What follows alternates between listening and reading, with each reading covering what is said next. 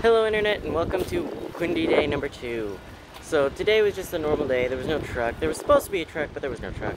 It's coming tomorrow, and obviously I can't really film the inside of the storeroom, but I will say that it wasn't as bad in there today as it was on Tuesday. I think that's at least, I think that's at least in part to the windiness, which you are feeling very much, as well as the loud buses.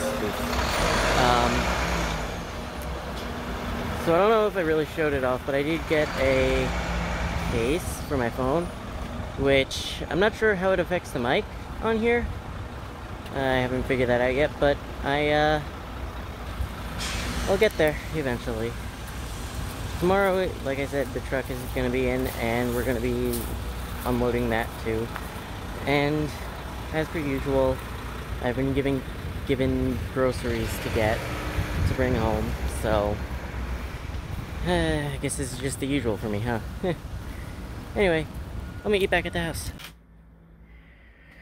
So got home, ended up doing my usual thing where I get tired and crash shortly after getting home, and I get kept up by Jake because of course I did, and that was that.